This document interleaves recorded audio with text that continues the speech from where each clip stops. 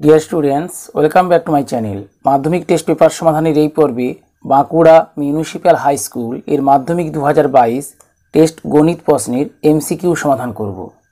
প্রথম প্রশ্ন, বার্ষিক 5% হারে 4000 টাকার 2 বছরের চক্রবৃদ্ধি সুদ হবে 410 টাকা, 420 টাকা, 4410 টাকা, 441 টাকা। বার্ষিক 5% হারে 4000 টাকার 2 বছরের চক্রবৃদ্ধি সুদ হবে, আমরা জানি চক্রবৃদ্ধি সুদ সমান সমূল চক্রবৃদ্ধি মাইনাস আসল। 4000 টাকার বার্ষিক 5% চক্রবৃদ্ধি হার সুদে 2 বছরের সমূল চক্রবৃদ্ধি p × 1 + r/100 whole to the power n সূত্রানুযায়ী 4000 × 1 + 5/100 whole to the পাওয়ার 2 টাকা মাইনাস আসল 4000 টাকা। তাহলে 4000 × 1 + 5/100 হোল স্কয়ার মাইনাস 4000 টাকা চক্রবৃদ্ধি সুদ সমান এই দুই পদ থেকে 4000 কমন নেব। 4000 কমন নিয়ে পাই 4000 × 1 + 5/100 equals 1 + 1/20, 1 + 1/20 equals 21/20, তাহলে 21/20 এর হোল স্কয়ার মাইনাস 1 টাকা equals 4000 × 21/20 এর হোল স্কয়ার 21 এর স্কয়ার equals 21 × 21, 21 গুণ 1, 21 এর 1 2, 21 গুণ 2 42 যোগ 2 44 বাই 20 গুণ 20 400 বিয়োগ 1 এত টাকা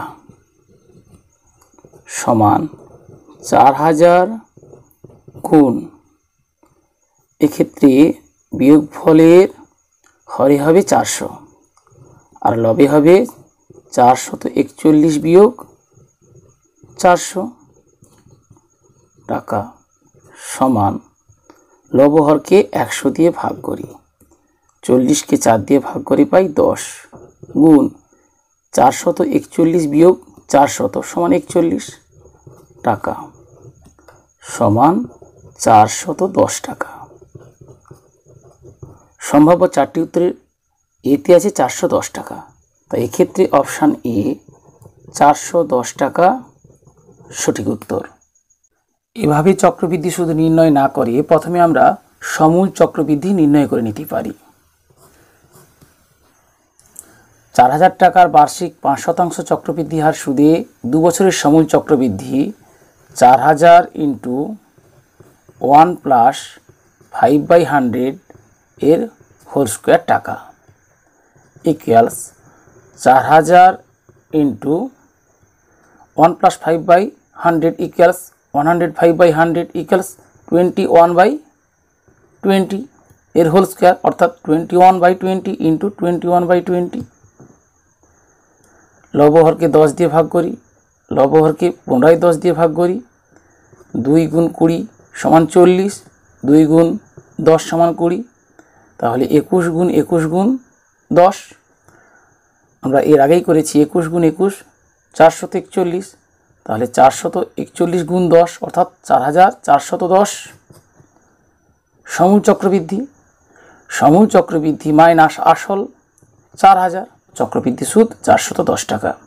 অর্থাৎ সমূল চক্রবৃদ্ধি নির্ণয়ের পর সমূল চক্রবৃদ্ধি থেকে আসল বিয়োগের মাধ্যমে আমরা চক্রবৃদ্ধি সুদ নির্ণয় করতে পারি। দ্বিতীয় প্রশ্নটি লক্ষ্য করো, অংশীদারি কারবারে অংশীদারদের প্রত্যেকের দায় অর্থ হল নিজস্ব মূলধন, সুদ, লভ্যাংশ, সুদের হার। আমরা জানি অংশীদারি কারবারে অংশীদারদের প্রত্যেকের দায় অর্থ হল নিজস্ব মূলধন, যা সম্ভাব্য চারটি উত্তরের এতে আছে, তাই এক্ষেত্রে অপশান এ নিজস্ব মূলধন সঠিক উত্তর। তৃতীয় প্রশ্নটি লক্ষ্য করো, কি শর্তে 2x² - 3x - k + 2 = 0 সমীকরণের একটি বীজ শূন্য হবে? কে not equal to, K equal to, K equal 3/2 কোনোটিই নয়। প্রদত্ত সমীকরণ 2x² minus 3x minus k plus 2 equal 0।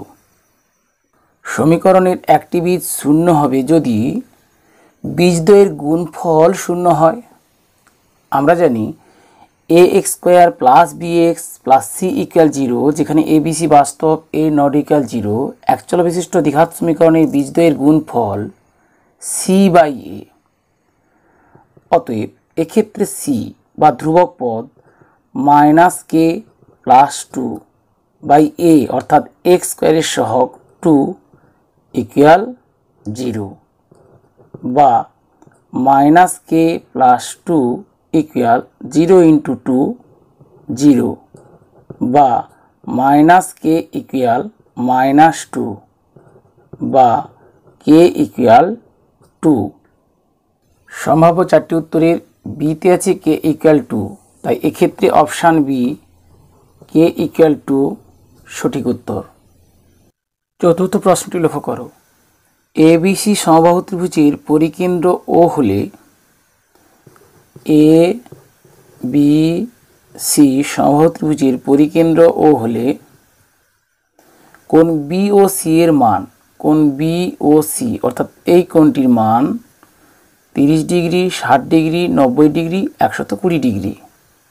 অকেন্দ্রীয় বৃত্তের বিসি বৃত্তচাপের দ্বারা গঠিত সম্মুখ কেন্দ্রস্থ কোণ, কোণ বি ও সি এবং বৃত্তস্থ কোণ, কোণ বিএসি। আমরা জানি কোনো বৃত্তের একই বৃত্তচাপের দ্বারা গঠিত সম্মুখ কেন্দ্রস্থ কোণের মান বৃত্তস্থ কোণের দ্বিগুণ। অতএব কোণ বিওসি সমান 2 ইন্টু কোণ বিএসি সমান 2 ইন্টু কোণ বিএসি অর্থাৎ এ বি সি সমবাহু ত্রিভুজের এ কোণের মান। কোণ বিএসি ইকুয়ালস 60 ডিগ্রি, যেহেতু এ বি সি সমবাহু ত্রিভুজ, কারণ আমরা জানি সমবাহু ত্রিভুজের প্রতিটি কোণের মান 60 ডিগ্রি, তাহলে কোণ বিএসি এর মান 60 ডিগ্রি ইকুয়ালস 120 ডিগ্রি। সম্ভাব্য চারটি উত্তরের ডিতে আছে 120 ডিগ্রি, তাহলে এক্ষেত্রে অপশান ডি 120 ডিগ্রি সঠিক উত্তর। পঞ্চম প্রশ্নটি লক্ষ্য করো। অকেন্দ্রীয় বৃত্তের বহিস্থ এ বিন্দু থেকে অঙ্কিত স্পর্শক বৃত্তকে বি বিন্দুতে স্পর্শ করে। অকেন্দ্রীয় বৃত্তের বহিস্থ বিন্দু এ থেকে অঙ্কিত স্পর্শক বৃত্তকে বি বিন্দুতে স্পর্শ করে। ওবি সমান 5 সেমি। ওবি অর্থাৎ বৃত্তটির ব্যাসার্ধের দৈর্ঘ্য 5 সেমি। এও সমান 13 সেমি হলে এও অর্থাৎ বৃত্তের বহিস্থ বিন্দু এ থেকে বৃত্তের কেন্দ্র ও এর দূরত্ব 13 সেমি। এ বি এর দৈর্ঘ্য 12 সেমি, 13 সেমি, 6.5 সেমি, 6 সেমি।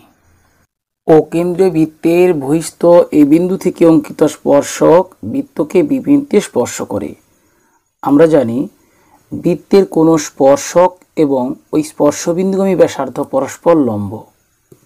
অতএব ওবি লম্ব এবি। এ ও বি সমকোণী ত্রিভুজের বিকোণ সমকোণ, তাহলে বিকোণের বিপরীত বাহু ও এ অতিভুজ।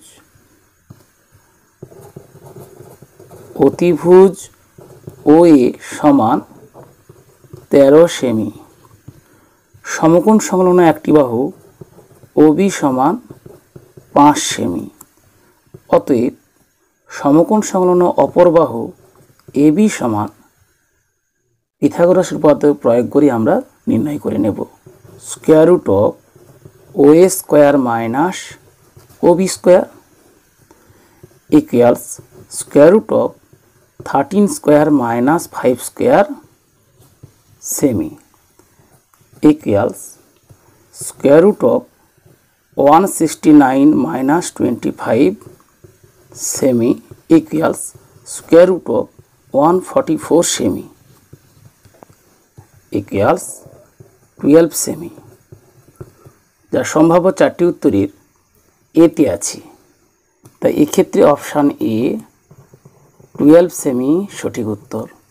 শেষ প্রশ্নটি লক্ষ্য করো, একটি ঘনকের আয়তন 64 ঘন সেমি হলে তার কর্ণের দৈর্ঘ্য 2√3 সেমি, 3√3 সেমি, 4√3 সেমি, 8 সেমি। মনে করি ঘনকটির প্রতিটি ধারের দৈর্ঘ্য a সেমি। প্রশ্নানুসারে আমরা জানি কোনো ঘনকের প্রতিটি ধারের দৈর্ঘ্য a সেমি হলে তার আয়তন হয় a কিউব ঘন semi. a cube equals 64 equals 4 cube.